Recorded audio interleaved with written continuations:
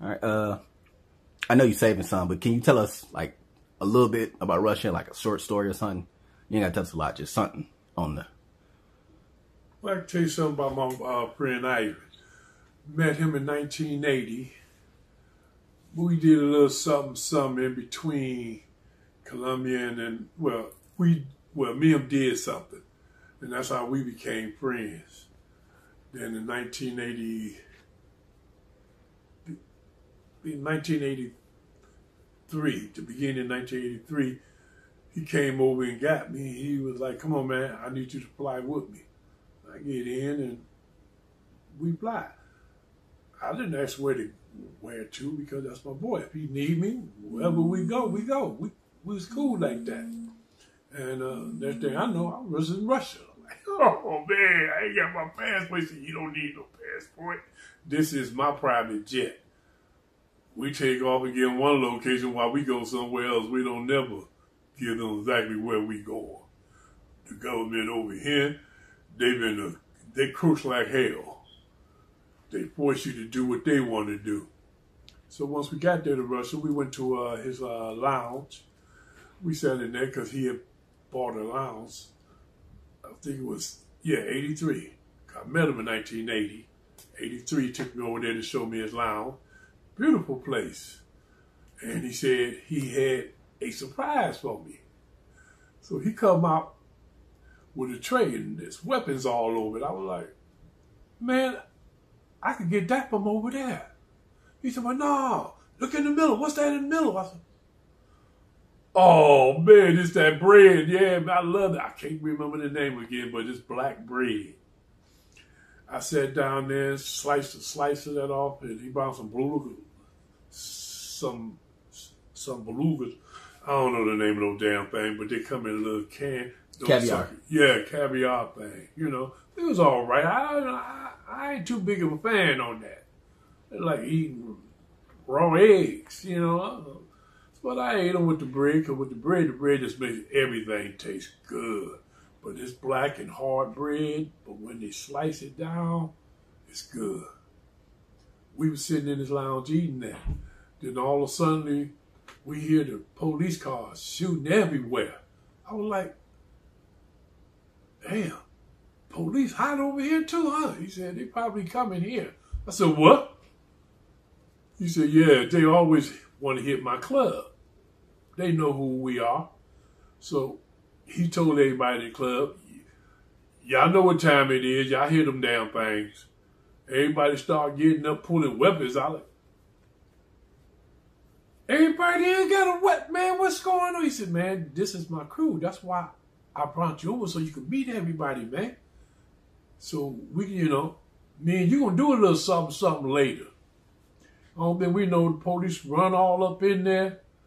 And man, before things hit, fire start going on. Da da da da. Like, holy hell! So I grabbed one of the guns off the tray, and then I said, "Oh, that's why you brought this tray out." I grabbed one of them bad boys, and I just started popping off them. But I wasn't really trying to hit anyone. But I know I did hit about 3 or 4 people, and they wasn't none of Ivan boys, so. After the shit was down, I went out through that side. Well, they got a front door, they got a side door on this side. I ran out through that side door. And I heard somebody talking about, don't go out. And too late, I was out and they got me. They grabbed my big butt, threw me out on the ground, handcuffed me. But lucky enough, I had already, they said, put the gun back on the tray when I was running out the door. I'm trying to get away now. I don't know how this is going to work out. These are cops. Get out there, they ain't gonna arrest me, take me down there to the fucking precinct and book me in. They was telling the other ones about where they got me from. They talking about they got a word for blacks over there. I ain't gonna repeat it, but they were like, yeah, he was at Ivan lounge. I was like, what the hell? Then they went to talk about, let's see some ID. I was like, oh my God. I said, it's back at the lounge. I figured I need to come up with something or do something. So they said, well, make a call and have somebody bring it. So I get on the phone. I made the call. And he said, don't worry. You be out of there within an hour. I was like, I hope so, man, because these people want ID. I ain't got no passport. You didn't tell me was coming in, or I would have got my passport, you know. So within an hour, I was released, even though they were trying to charge me with attempting to shoot law enforcement. But they released me because they had more people saying that I didn't have nothing to do with it. I was just trying to get out the way. I ran out the side door. After they released me, boys picked me up at the precinct because Ivan don't come down there. You know, they hate Ivan. That's why they keep running into his place trying to catch him. But like he said, he's not going to be taken alive. You want me? You're going to have to come in and kill me because I'm not going out. But he came and got me. Boys took me back to the club. Got into the club. Ivan was there. We jumped out, jumped back into one of his cars and went to his place. We sat up there and under his coat, I didn't know he had grabbed the bread. He grabbed the bread over here. I'm like, man, what? He said, man, since you said you like this, I'm going to make sure I always have this on hand for you, my brother. I said, oh, now I'm your brother. He said, you know, me and you brother. We brothers from a different mama. Like, okay. You trying to pick up some soul talk. Ain't no thing, though. But we went back to his place. He was telling me about something that he need taken care of over here. I said, well, you know I got your back. He said, well, in about another hour or two, we're going to go try to hit this mother. We're going to try to hit this person. This individual we're going to hit. He's very nervous and skeptical. He don't let nobody get clear enough to him. But we figure you can get close enough because you black. I said, wait a minute, what you mean because I'm black? He said, yeah, they is not going to expect anything to come from you. And the part that he goes into, there's quite a few black people. There ain't too many, but there's quite a few. So he won't be expecting you. I said, oh, so you're going to pay me for the hit then? He said, yeah, 100,000. I said, okay, I guess I could accept that. But, man, you flew me way over here. You didn't tell me. You didn't tell me nothing because I would have brought my weapons. Mine is calibrated perfectly. He said, here, that's why I brought you the tray. I'm like, you still got that tray? He said, yeah, just take what you need. You know, I'm going to take them all when I leave. I'm not going to leave none. So I picked up the one that I knew that will do the job. So we get there in the little store, and the guy was next door in the restaurant. But inside the store, since the store and the restaurant are connected, I go into the store and then go through the side door into the restaurant. So when I walked in, he had already showed me where the guy going to be. He showed me the picture of the guy. I said, ain't no fine. You might have to cover my back in case somebody's trying to run behind me. He said, no. We got that covered. But we just need somebody to get close enough to him and put in that work. I said, ain't no thing. I walked in, looked the other way. Everybody was still looking at me. By the time they realized what was up, it was already too late. I looked this way, pulled up my gun out, boom! Put it back in, kept looking. Then I started walking backwards, getting out the door. Several of his bodyguards had jumped up already. Ivan and them came in from around me, and the rest came in through the front door and started blasting each other. I mean, it looked like a Vietnam shootout. Everybody trying to dive for some type of hiding spot. I said, ain't no thing. I went back out through the store. On my way out the front door, I grabbed, I don't even know the name of the wine I grabbed, but it was there by the door. I just grabbed it. I figured I might have to throw it at somebody because I wasn't paid to pull the trigger again. if I pull the trigger again, you're going to pay me for each shot I shoot out. That's the way I do him. I get out, jumped into the car. He's already in the car. I said, I thought you went into the... He said, yeah, well, we finished. You don't hear no more shot? He took off. Boom. We taking off, flying out on the street. I'm like, why are you driving so fast? He said, the police going to come quick, and if they see my car, they're going to chase us. I said, shit, I'm going to jump and roll, baby. I get caught with you. You a hot motherfucker over here. Excuse my language. But you hot over here, dude. And now you being that hot, which I didn't know you was that hot. Until they got me down there to that police station. I'm like, that's all they talked about was you, dude. They going to kill you whenever they get a chance. If they don't sniper you. He said, I'm not worried about that. They can't get on none of my building. I own this section over here. I was like, well, okay, I heard about how y'all do things over here, but me? Why don't you just take it to the mastermind behind all this? You know how we do it. Figure out who is behind this and who is running this. Then you take it to that person. Just like you just had me to pop Wishcar in the head. He ain't gonna be no more problem for you. He said, I know. We already taken over his situations. And his people gonna fall in line. If not, then they get it too. I said, okay, you sound like it's in Michigan. If you don't fall in line, you next. But he's a good friend. He still was and still is. I haven't heard from him in about 7 years. 5. Well, oh wait, I'm better about a year. I haven't heard from him since 2007. The last time I seen Ivan. But yeah, Russia was cool. But then, of course, the second time I got arrested over there, that's when they was really trying to basically put me in that prison. I said, oh, man. I gave them my paperwork, and they were like, okay. But we not letting you go. We gonna get you for murder. We get you for murder, we gonna kill you.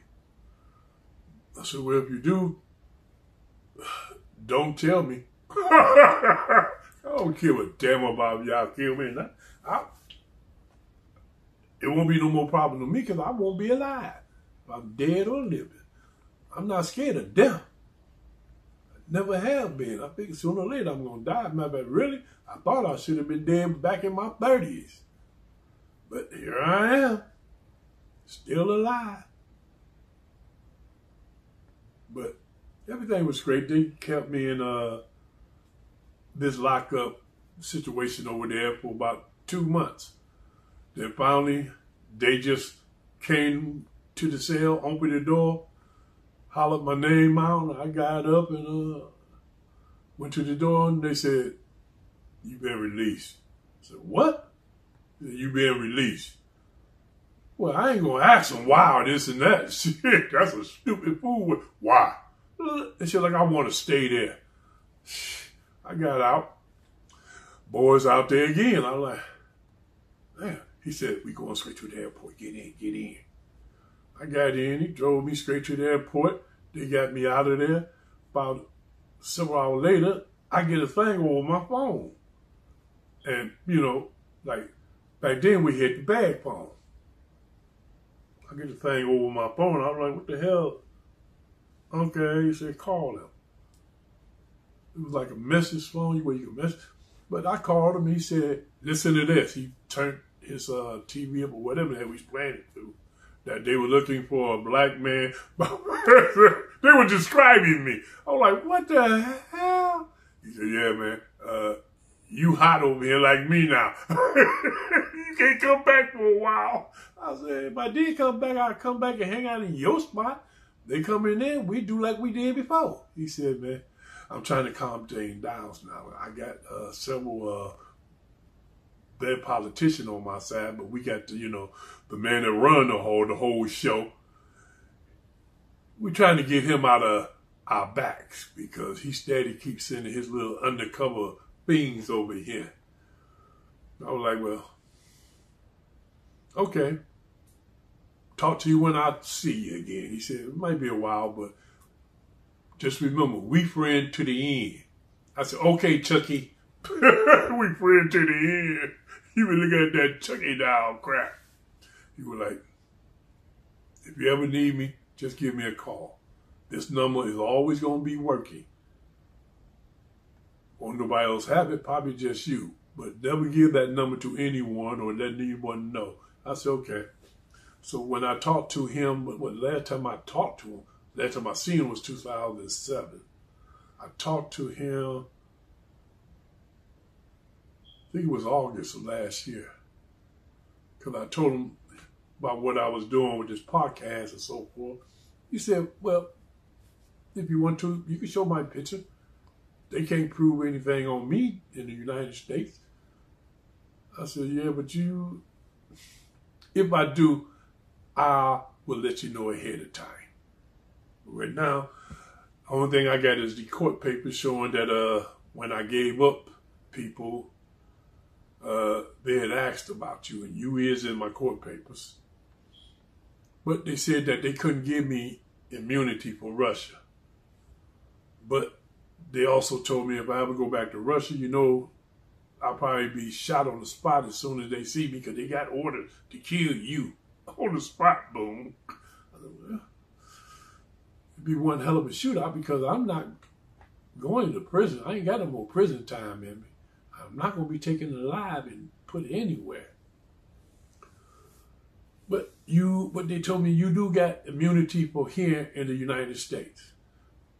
There's several different countries that they would like to catch you in, especially over in China. Russia's one of them, China. Colombia, they don't really speak about you over there. See, because you never really used your name in those places. We found that out by the picture that they showed.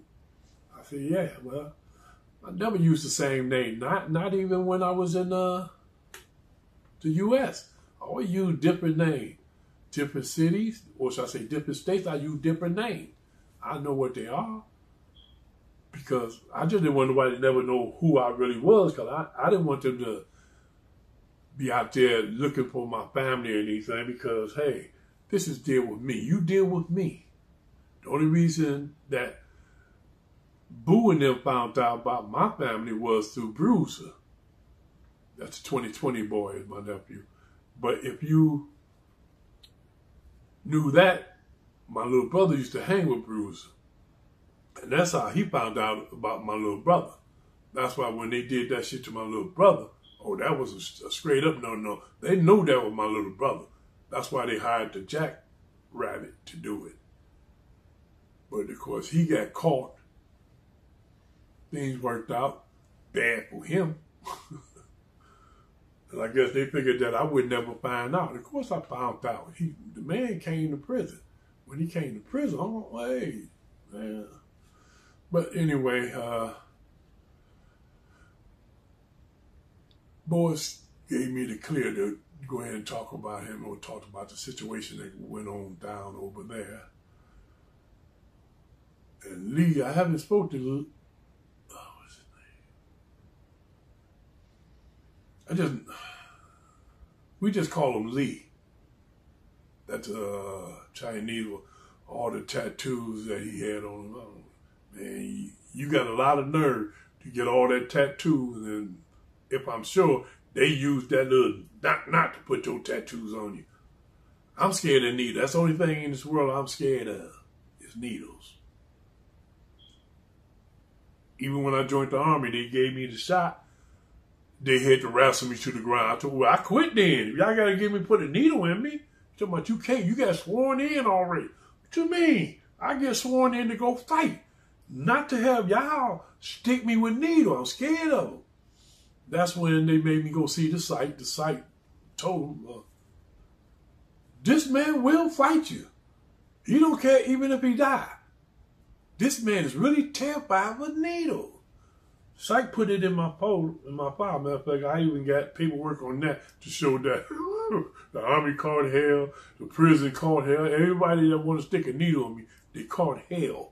Especially the prison system. They used to always tell me, either you're going to get the shot or you're going to the hole. So let's go.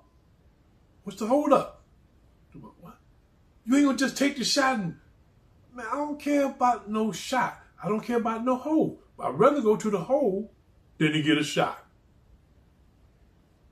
They put me in the hole, and I guess they thought that I was going to change my mind after a week. They told me, you ready to go get that shot? I said, no. I'm sitting right here in the hole.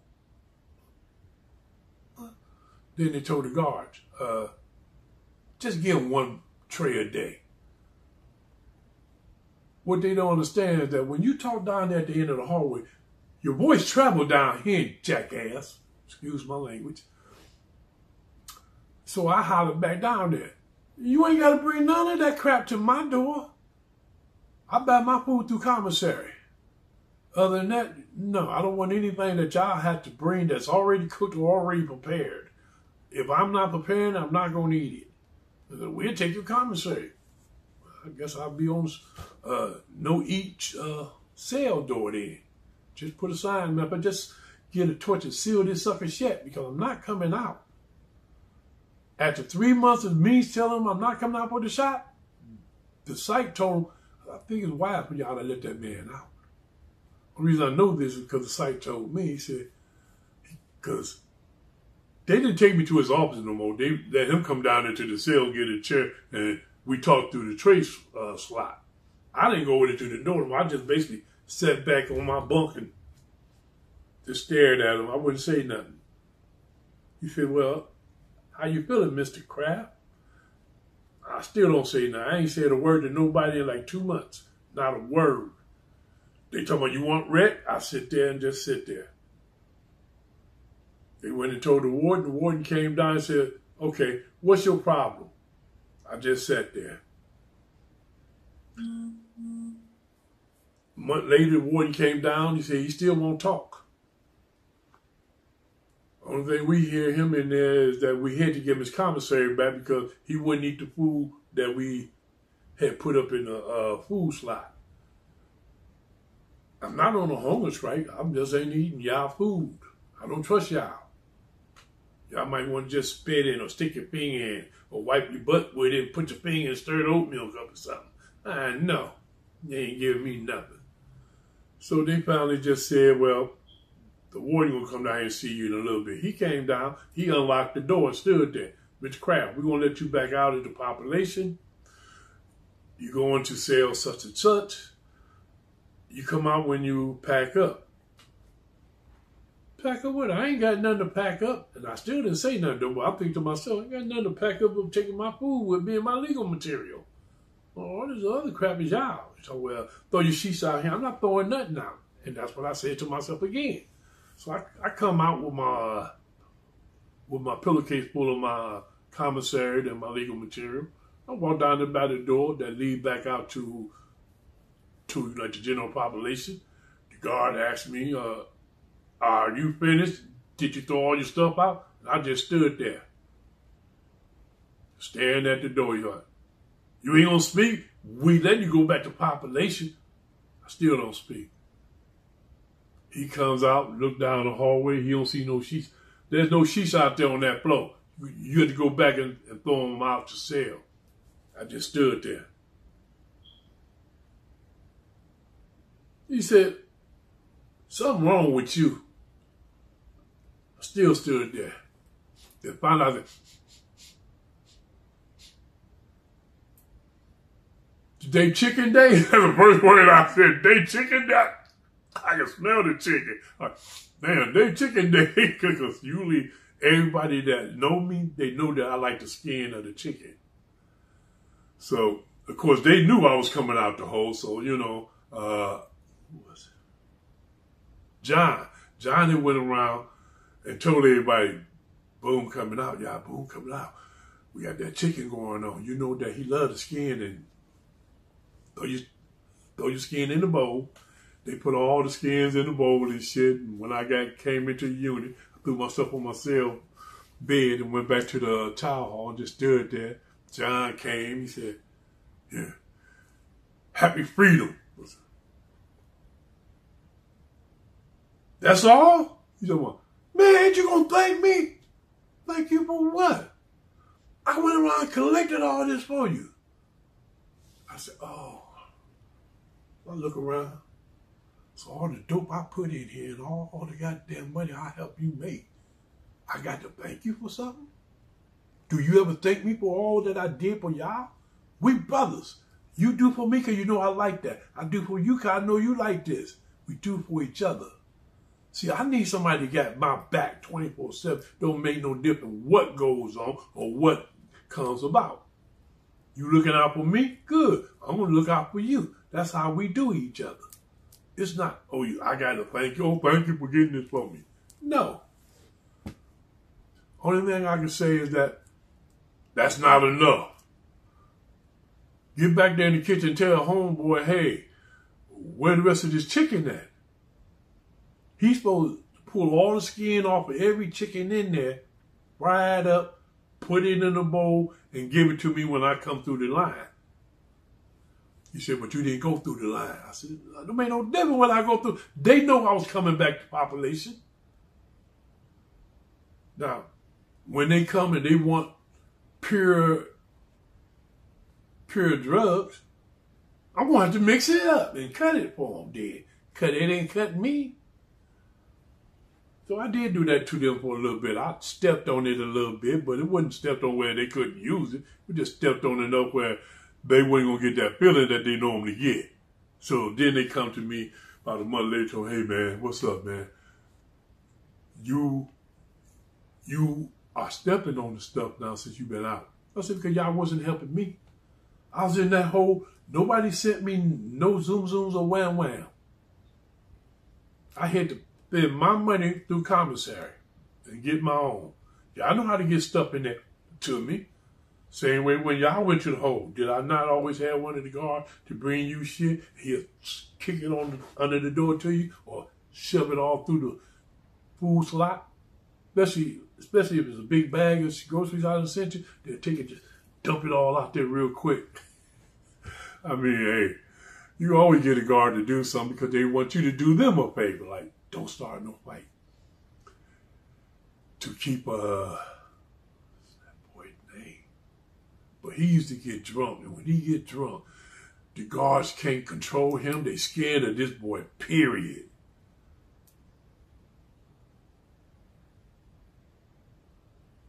Damn, I can't remember his name. He was all right with me, but I used to always give him, his liquor a little cheaper than everybody else because I use him sometimes to go slap the mess out of somebody. Just, hey man, go ahead and slap that punk for me. Okay. He wouldn't even ask me why. He just go, wham! You know who that's from? That's from Mr. Kraft. Because basically in there, people call me Mr. Kraft or Down with the Kraft. Because they used to wear the hats, Down with the Kraft. And that showed that they were down on my side. Not just because they were scared of me. No. Don't never be scared of me because I'm a human being. I bleed just like you do. Hell, when that guy stabbed me on the yard, I bled, didn't I? But of course, he wasn't locked up and he got transferred up north. But that did save him. The man hung a sheet around his neck and jumped over the rail. Word got back to me. I said, Jane, why? Did he not like living anymore? But yeah, man, I had one hell of a life, but it was a life that I was basically brought up in. I brought myself in. I raised myself from the age of 9 all the way to who I am now. I still don't go out in parties or go out and do things that most people would like to go out and do. Go have drinks at a bar. I don't drink. Go to picnicking. No, not unless it's on my balcony. Oh, now y'all know I stay in the balcony. I got a balcony. But a whole lot of people see me and they come up to me and, oh, you Nate Boone Crafts? Yes. Of course, I ain't gonna get mad at them because they walked up to me and asked me, yes, that's me. You got a beef with me? go with it. If you ain't got a beef, let's take some pictures, let's shake hands, and we could kick it a little bit. That's what it's all about. Because I'm not going to no party. I'm not going to no lounge. I'm not going to no shows or none of that. Because that's how we used to catch a lot of people. They be going on there with, hey, these guys going to the show later. Okay, then we'll catch them there. They got to come back to their car. If we don't catch them coming back to the car, then we get a ticket. Go in there and find them.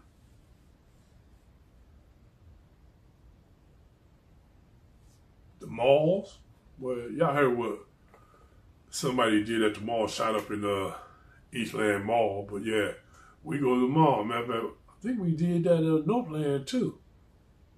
Well, somebody that I knew did it, but not me. I don't like doing nothing where there's a lot of people at. Why? Because everybody gonna see you doing it.